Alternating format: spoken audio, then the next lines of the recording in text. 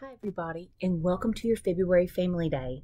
I can't wait to get started on our new activity this month. We are going to have a lot of fun with watercolors. I hope you guys had a great time doing last month's Family Day activity.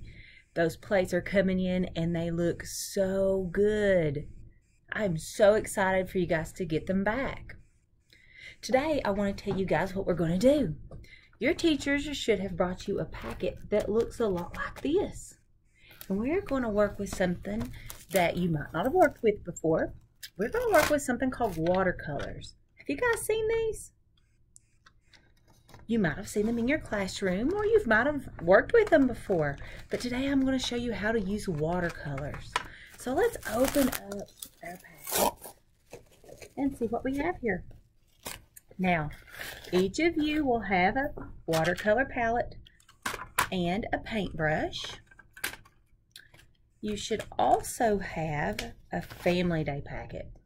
And inside your Family Day packet, there are all kinds of resources, crafts, activities that you all can do together. We like to put these Family Day packets together just for your information and just to give you all some different things to do and to read on. So be sure you look through that. Inside there, you should also have a canvas, one about this size or one about this size.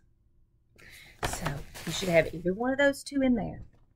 And before you get started, you'll probably need paper towels, a cup of water to wash out your paintbrush and to activate your paints, and of course your paintbrush and paint palettes. So are you ready? Let me ask you guys a question. Who likes to use their imagination?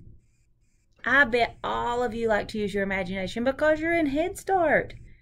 And being creative and using your imagination is a big part of what we do here. So I want us to use our imaginations and let's think of something that we can paint today. Now, our watercolors are a little bit different than regular paint. I bet you could tell that by looking at it. Let's look at our paint palette. Our paint's dry. If you use your paintbrush, there's no paint that comes on your paintbrush, does it? Well, let me show you how to get your paint started. What you're going to do is you're going to use your paintbrush. You're going to put some water on it, and then you're going to put your wet paintbrush into your paint. You're just going to put it on the color that you want to use. See? You might need to get a little bit more water to activate your paint. You just want to rub your paintbrush into your paint. Oh, can you see it activating? I bet now I can paint with my black. Let's see here. Let's see. Let me see if I can get the... Oh, you know what? My black paint is on my canvas. That's what this is called. This hard piece of paper you have is called canvas. And this is special canvas. This is canvas just for watercolors, because you want your paint to soak up on your hard piece of paper, on your canvas. So what you're going to do is you're going to use a lot of water, and be sure every time you switch colors, you rinse out your paintbrush, okay? So what I'm going to do here, I'm going to keep activating my paint. It's okay if it gets a little bit messy. And I'm going to keep making back and forth motions on my canvas. See? Look here. Now, your watercolor isn't going to be as bright. Well, it might be as bright, but it's not going to be like the paint you normally use. It's going to run together. You're not going to be able to make really defined lines, but that's what it's about. Watercolor helps you learn about mixing colors.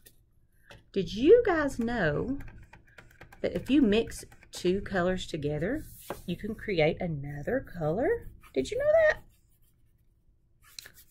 For example, if you mix, rinse out my paintbrush really, really good. if you mix yellow and blue, you can get green. And if you mix red and blue, you get purple. Did you know that? Well, it looks like in your paint palette you have green, so let's make a little bit of purple. I'm going to activate my red. I'm going to show you. Activate my red. See, look here. See that? That's red as red can be, isn't it? Now, I'm going to use a little bit of blue. Let's activate my blue. Might need a little bit more water for that blue. Let's activate my blue. Now watch. I'm going to make purple.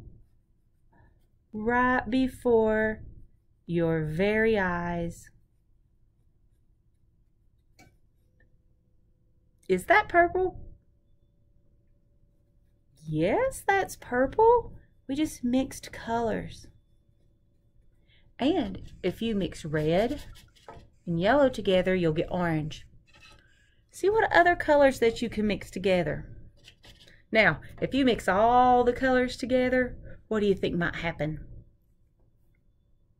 If you mixed all the colors together, you would probably get a brown or a green color. I don't know why that happens, but if you just mix one or two colors together, you might get a really pretty color. So let's get started and paint and come back and I will show you my finished product.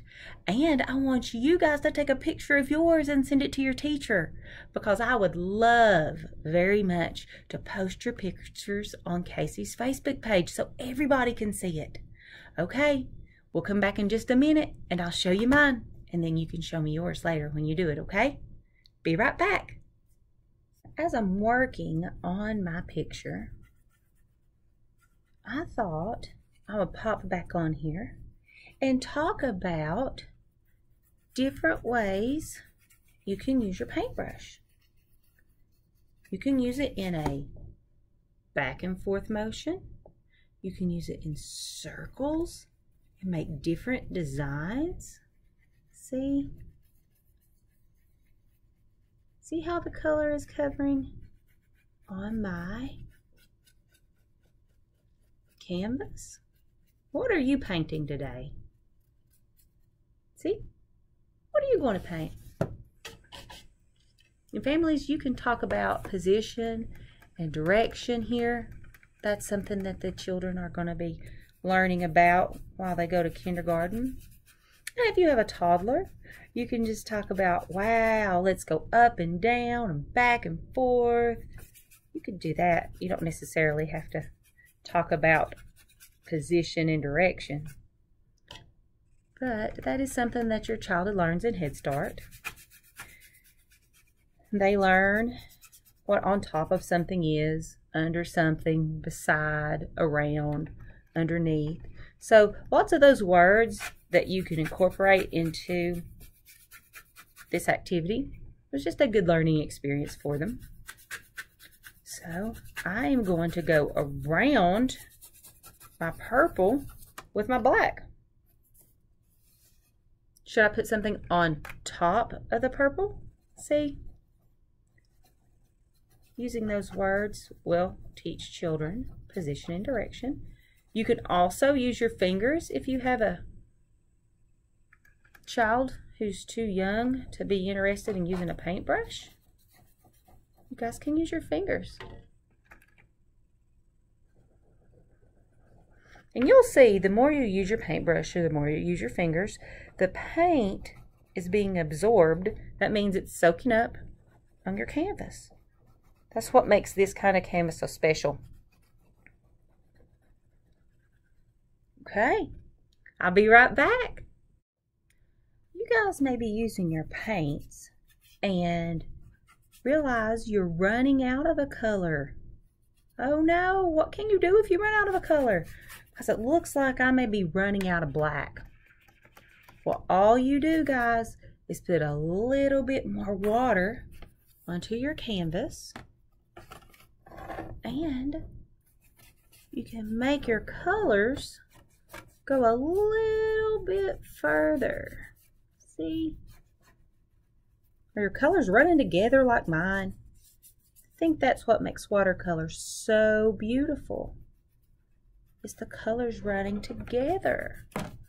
Now I've decided that I am going to make an owl. An owl. Does anybody know how an owl sounds? Has anybody ever seen an owl? Can you make an owl sound with me? An owl goes, whoo, whoo. They live at night. Well, they live in the day too, but they usually sleep in the daytime. And they roam around at night. They are a nocturnal animal. That means they do most of their living at night. So if you've seen one during the day, you are really, really lucky because they usually don't come out till night. You might have heard of the term called a night owl. Well, that's where it comes from. So I'm going to make my canvas look like nighttime, and I'm going to have an owl coming out at night to find some dinner. See, I'm using my imagination. What are you painting? Are you using your imagination too? I can't wait to see how they turn out. And as soon as I'm done with mine, I'm going to show you what mine looks like, okay? So be sure you have on those creative caps. So I'm going to keep painting, and I'll be back. Okay, I think I'm done with mine. I'm going to take my creative cap off now. And I'm going to show you my picture. You remember what it looked like before? And now it's an owl sitting on a tree limb looking at the moon.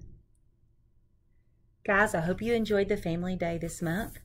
And I can't wait to see what you all came up with after you activated your watercolors. And I will see you soon. Oh, and I forgot, if you don't remember my name, I'm Lindsay. I'm the Family Engagement Specialist here at Kids Central. And I get to plan all these fun family days for you all to do. So stay tuned for next month. And I hope you have a great week. See you soon.